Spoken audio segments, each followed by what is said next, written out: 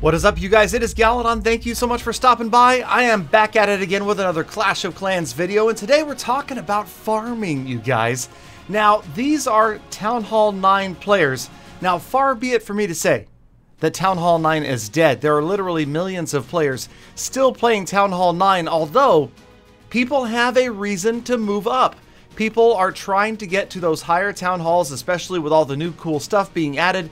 So let's talk about how to get there more quickly with some of the top farming armies at Town Hall 9. Now, obviously, these armies can be used in different ways, shapes, and forms. What you've got right here by the Wicked Slayer from Full Attack is a relatively versatile army of giants, bowlers, and of course, a Queen Walk right there. The Queen Walk, probably one of the top 3 Town Hall 9 farming armies out there right now. Now, this one didn't quite go the way he planned, at least as far as the Queen not staying with the healers, or the healers not staying with the Queen, but he is going to get into the core. Obviously, after that Dark Elixir, you can see the dead Inferno Tower right there helps out a lot, and the Queen, although just about gone, is going to last long enough to help take out that Dark Elixir storage right there, and you can see thousands upon thousands of Dark Elixirs. Anyway, lots of Dark Elixir going to the Wicked Slayer of Full Attack. So, yes, it's an effective army. He's got the Hog Riders in here at the end. He's just going to clean up and make sure he gets everything. He wants all the loot. And really, you guys, there are several different ways to play this. A lot of players go after total destruction. A lot of players just focus on the storages depending upon the base design. And again, it comes down to what you're after. Are you farming for elixir, dark elixir, gold? It is going to change what you want to spend to put the army together. And then, of course, just as important as army selection is base selection. Sometimes it's wise to pass up those harder to get to offers. Even if it's a huge number, you have to look at the base layout and remember where the loot is being stored. Right here, the Wicked Slayer picks up about 1 million, and that's not even including the League bonus at Master 2. So yes, the League bonuses are huge nowadays. They're bigger than they were. I don't know about huge, but they're bigger than they were. And troops, faster, easier to train. So farming is good right now in the game, I think. And you're seeing a lot of players that are really focused on grinding their way through the levels. Now here's what we're talking about one more time with the Queen Walk. A lot of players using this. It's an effective way to get in towards the core of a base if you plan it out correctly. Remember that the Queen can kind of wander. If you're not careful, she will head after those outside buildings. Here you can see the wall breakers helping out, carving that path for the Archer Queen right down to the core of this base. And then, this is probably another one of the top 3 farming armies, Lava Loon. A lot of players at Town Hall 9 using Lava Loon. So what you're seeing here is a Queen Walk specifically in to help the Lava Loon succeed once it gets into the core. And sure enough, one air defense down, and the other air defense just about to go down as well. And now that really opens things up for the Lava Hounds and the balloons. You can see she's also gotten to the Dark Elixir. Wolverine probably could have stopped right here, but no. You can see that there's 500,000 left, and of course a lot of Dark. So he's going to spend it. He's going to make that investment in the Lava Hounds, in the balloons. It's a little bit longer of an army to train, but there's a lot to be grabbed right here. And you can tell that Wolverine is not going to stop until he's got every drop. Now remember when Goblin Knife, if you guys aren't familiar with it, used to be an extremely popular strategy. That's really gone by the wayside lately. A lot of it, you guys have to remember, is because of the special events. That's probably above and beyond the smartest farming army of all, is watch those special events on your news page, and when you've got a specific troop that is super cheap to train, use that guy. Use it all day long, and that is going to grab you huge profits. The key there being that you need to be kind of a flexible attacker. It's better to have multiple attack strategies under your belt, meaning attack strategies that you know how to execute. And so in future episodes, we will break down individually these attack strategies like the Queen Walk, like Bow Witch, and of course Lava Loon. There's lots of others. Hog Riders get used in there, as you saw. And of course, Witch is very strong right now at Town Hall 9. But then again, a lot of Town Hall 9 players are specifically focused on farming Dark Elixir.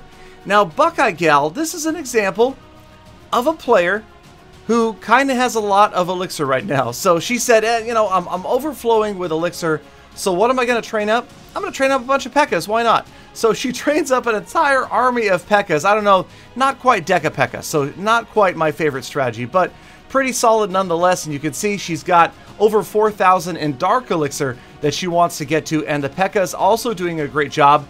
This, you guys, is stuff that came after the update, so obviously there are still a lot of dead bases out there. You can see those empty expos, a sure sign of a base that is ripe for the picking. So again, yes, use your clan, listen to the attacks they are using, but don't just fall in line with whatever somebody says is, oh, this is the absolute best farming army in the world, because it is always going to vary upon what is happening in-game, what is happening as far as your storages, what you're aiming for, obviously. Are you working on heroes? Are you working on troops? Are you working on walls? That is going to determine the type of army you want to bring and how aggressive you need to be in getting into the core of the base.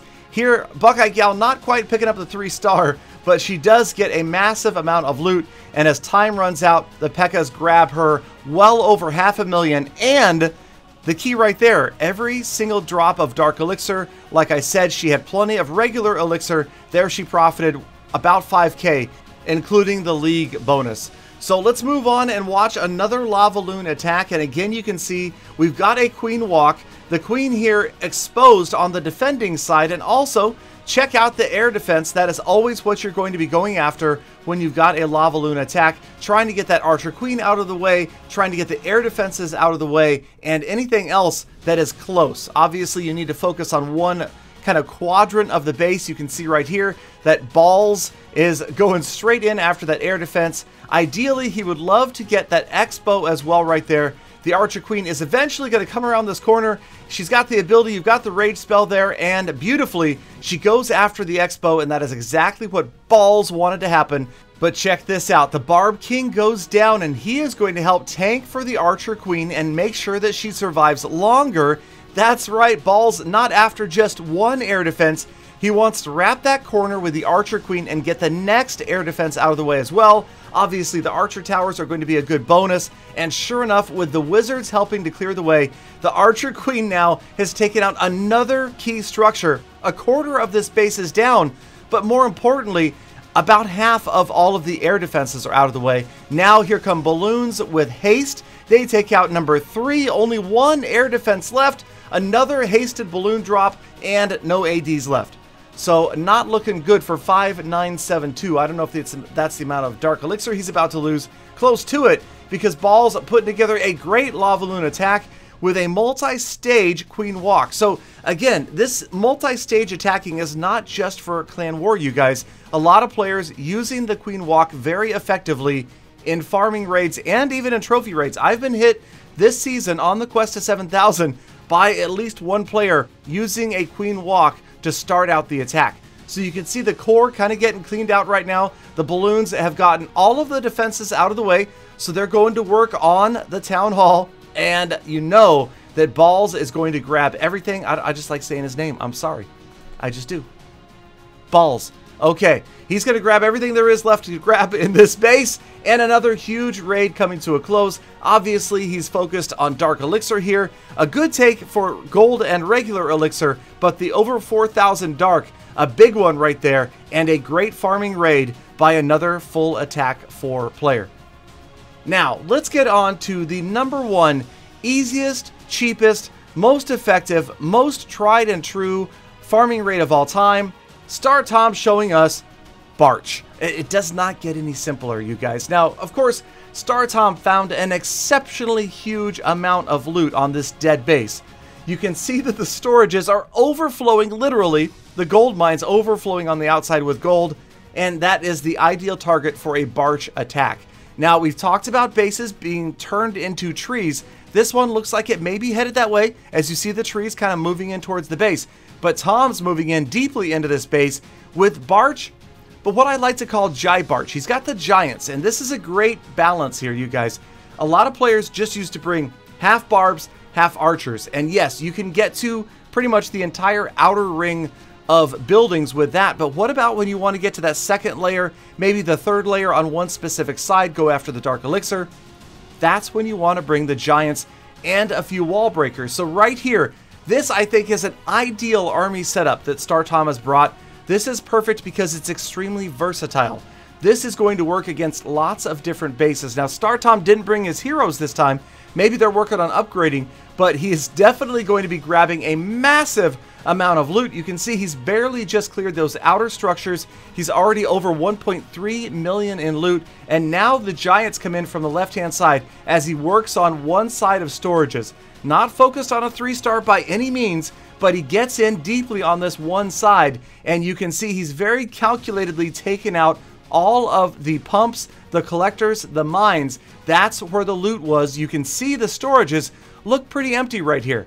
There's less than 100,000 in loot left right now. Tom has absolutely annihilated just about everything. And remember, the vast majority of this loot is in the pumps, the collectors, not the storages. Notice how much Dark Elixir is left, and the Dark Elixir storage is just about to get destroyed. As it does, Star Tom only picks up about a third of the remaining Dark Elixir. That's because the rest of it is in that pump at the top right of your screen, right by the Barb King. But Tom had to make a decision to go after this one side of the base and wasn't able to get to that last bit of Dark Elixir. But nonetheless, I'm thinking Tom was probably focused on gold and elixir in this raid, picking up nearly 1.5 million in resources with what is probably the easiest, most effective, least expensive farming army of all time, Barch or Jai Barch. But let me know, do you guys have amazing farming raids or amazing farming armies? Join Galafam 2.0 or 50 Galadons if your name is Galadon. Have a fantastic day, be kind to other people, subscribe, and come back again tomorrow for more full attacks. Oh, I finished too early.